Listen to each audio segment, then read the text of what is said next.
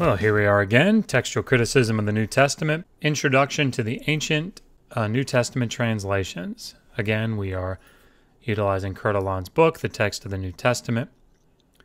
And let's get started. I'm going to give a brief introduction to the ancient translations. Then we're going to look today at the Old Latin and the Latin Vulgate. Translations of the New Testament text begin to appear around 180 CE.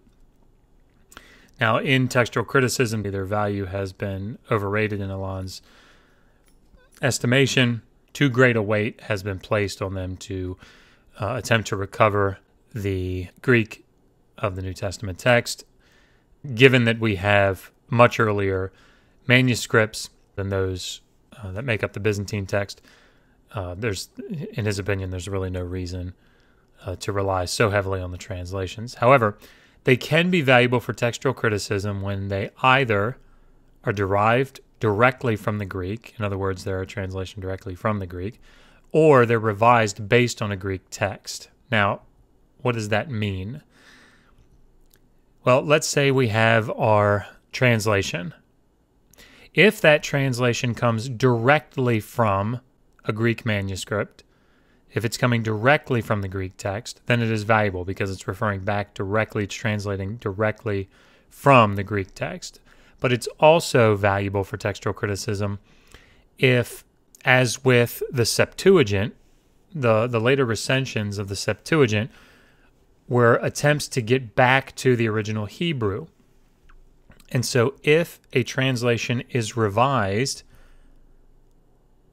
but it's being revised based on a Greek manuscript, then that also is valuable because, again, it's going back to an original Greek manuscript. It is not relying solely on a non-Greek source. Let's look at the Old Latin. Latin was a very important language, obviously the early church. The earliest Latin of the New Testament we can find in the quotations of Tertullian, which he began to write latter part of the 2nd century. But Latin manuscripts of the New Testament do not regularly circulate, or they're not found until around 250 CE. There were so many copies by the end of the 4th century that the complexity of the Latin manuscript tradition had become very, very great. Now, the Latin Vulgate was thought to have been produced by Jerome in the late 4th century, during this period where the textual tradition, the Latin textual tradition, had become very complex due to the significant number of manuscripts. Now, Jerome revised the Gospels, so he himself revised the text of the Gospels, and he translated afresh from the Hebrew, translated the Old Testament again from the Hebrew.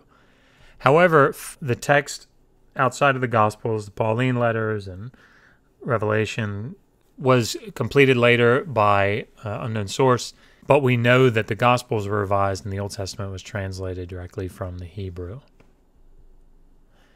Now, if you want to see a list of the most important manuscripts of the Latin Vulgate, you can go to Aland's book, page 192, and he lists them out. So tomorrow, we are going to finish up the versions by looking at the Syriac, the Coptic, and a handful of other versions that are found of the Greek New Testament. So stay with us.